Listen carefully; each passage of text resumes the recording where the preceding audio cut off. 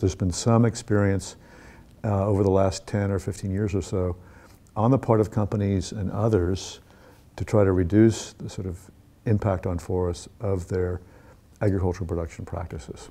You know, most of the time when we talk about oil palm, we have this, you know, people imagine large-scale monoculture plantations, thousands of hectares, which is the case, but in more recent times, there's been a tremendous growth in this kind of small scale, what we call small-scale sector. If they're excluded from these markets, then questions of where they market their product, what kind of price disadvantage might they face, what would be the consequences to livelihoods and incomes, can be quite significant. So any government's going to be concerned about that.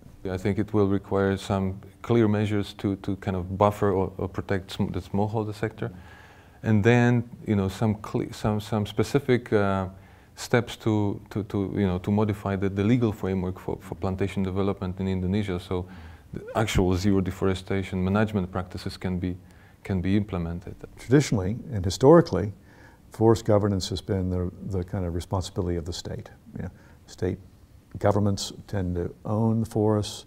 They regulate their use through permitting and enforcement rules and so on.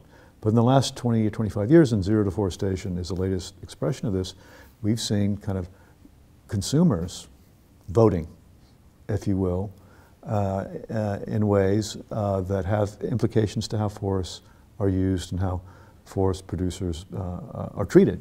But of course, they don't want to hear that, oh, as a result of our pressure and the pledges, now, you know, smallholders or rural people, whoever, are going to suffer, because of the exclusion.